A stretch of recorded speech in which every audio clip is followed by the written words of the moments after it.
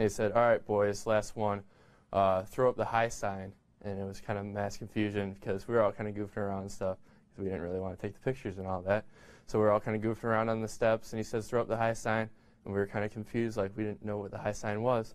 So I actually turned to one of my friends in the picture and was like, hey, what's going on? He said, I don't know, just stick your hand out, because that's what he demonstrated. He kind of took his hand from his body and stuck it out. So I just turned and stuck my hand up, and that's kind of what happened. Did the photographer say anything to you that made you kind of think that it could be a Nazi symbol? No, nothing like that. Did the people around you say anything? No, not until afterwards. After we saw the picture, we thought, oh, maybe that kind of looks a little bit bad. Well, I'd seen all the negative news and stuff just on Twitter and on different news stations. It's all negative, so I decided, like, I think people should know the truth, and it wasn't like a hateful comment, or not comment, gesture, and we weren't trying to be discriminatory towards anybody. It was just a big confusion.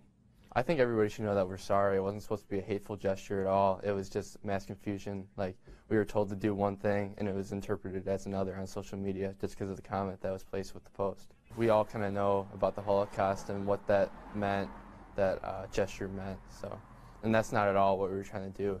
And we're deeply sorry for anybody that we offended, and that's not at all what we meant.